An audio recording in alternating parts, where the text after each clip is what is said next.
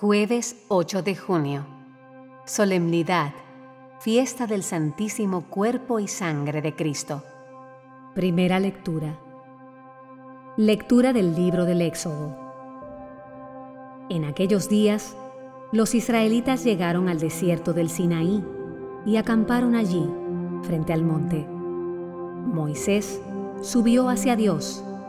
El Señor lo llamó desde el monte diciendo: Así dirás a la casa de Jacob, y esto anunciarás a los israelitas.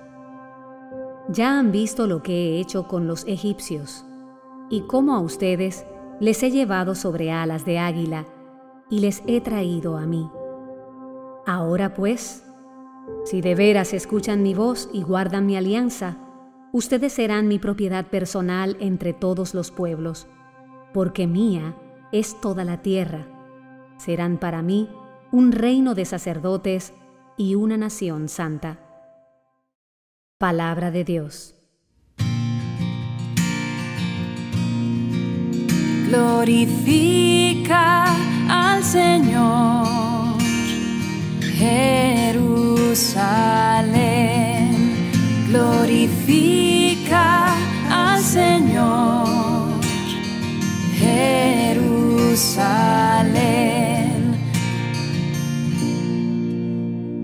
Glorifica al Señor, Jerusalén, alaba a tu Dios, Sión, que ha reforzado los cerrojos de tus puertas y ha bendecido a tus hijos dentro de ti. Glorifica al Señor, Jerusalén.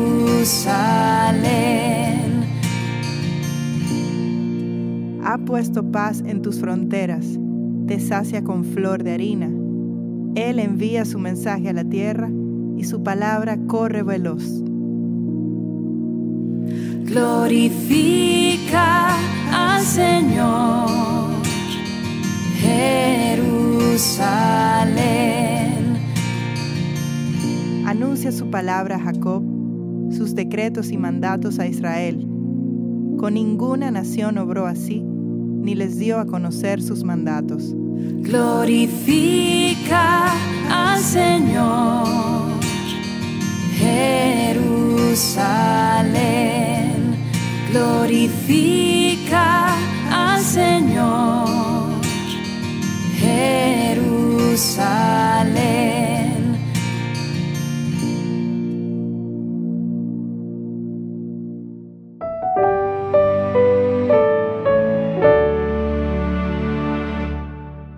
Segunda lectura. Lectura de la primera carta del apóstol San Pablo a los Corintios. Hermanos, el cáliz de la bendición que bendecimos no es comunión con la sangre de Cristo, y el pan que partimos no es comunión con el cuerpo de Cristo. El pan es uno, y así nosotros, aunque somos muchos, formamos un solo cuerpo, porque comemos todos del mismo pan. Palabra de Dios.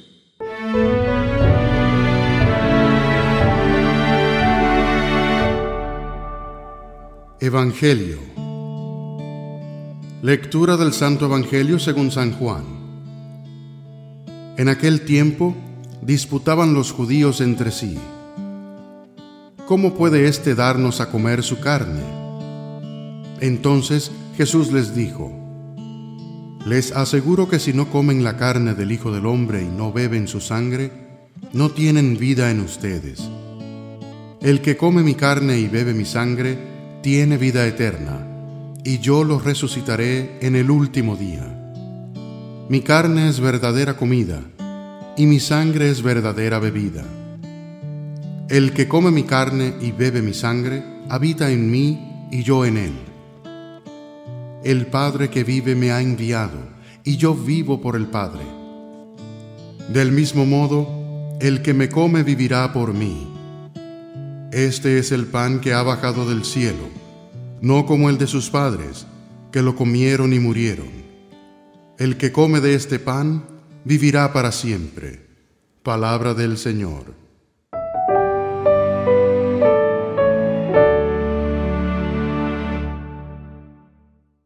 Decía el teólogo francés Jean Sullivan sobre el Hijo de Dios: Jesús es lo que acontece cuando Dios habla sin obstáculos en un hombre. Tendemos a dejarnos mover por nuestro yo interior y sus creencias. Sobrepensamos las cosas. Criticamos frecuentemente sin fundamento. Nos permitimos ser acariciados por las voces del pasado, quedando atrapados en nuestros sufrimientos, dolores, deseos de poder, de tener y de aparentar. Se nos pasan por alto los mensajes profundamente hermosos de la liturgia. Muy bien lo decía un vecino mío: tantas cosas y es una sola. Celebramos hoy Corpus Christi, el cuerpo y sangre de Cristo. No se trata de una motivación y recordatorio para asistir a misa y comulgar. Hoy es día para ver con los ojos del interior y para recibir y fortalecernos con el sagrado cuerpo y sangre, pan y vino, para vivir con la convicción y entrega del mismo Cristo. Es día para agradecer al Dios hecho carne que se donó por amor entregándose en la cruz. Todos hemos transitado algún camino, algunos con la seguridad y cercanía de una familia estable, otros desde traumas e inseguridades, todos, sin embargo, arrastrando los altibajos de la vida. Así como para el pueblo que camina por el desierto por 40 años, expresión equivalente a un largo tiempo, el hambre y la sed fueron suplidos en el camino que el Señor, tu Dios, te ha hecho recorrer. Pero frecuentemente no hemos sido capaces de descubrir el pan que se nos dio para la vida del mundo. Se trata de un pedazo sencillo, pequeño y humilde de pan, un vino, signo de alegría y entrega, que nos es regalado para que bebamos. Corpus Christi es el acto de fidelidad mayor de un Dios que se da, se divide y multiplica y que entrega toda su vida para que nos encontremos todos como hermanos. Bendigamos y convirtámonos por la fuerza de la sangre y cuerpo de Cristo en esperanza y fortaleza. El pueblo sufrido nos necesita y nos lo demanda. Hoy, en ese pan y vino, nos encontramos con la vida. Se nos exhorta a comer de ese pan y de ese vino singular para crecer en el Padre. Eso lo puedes lograr diariamente. Alimentados y fortalecidos por el Padre, el Hijo y el Espíritu Santo, podemos dejar que otros coman, que reciban de nuestra compasión, amor, perdón y misericordia. Hoy el pan del cielo nos interpela para que trascendamos lo terrenal, venzamos nuestro egoísmo y nos depositemos con total confianza en aquel que se da de comer y beber eternamente.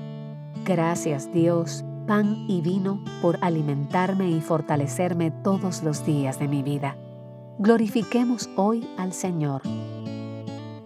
Dios del pan y del vino, gracias por darte plenamente a mí, para que pueda renovar mis fuerzas y esperanzas.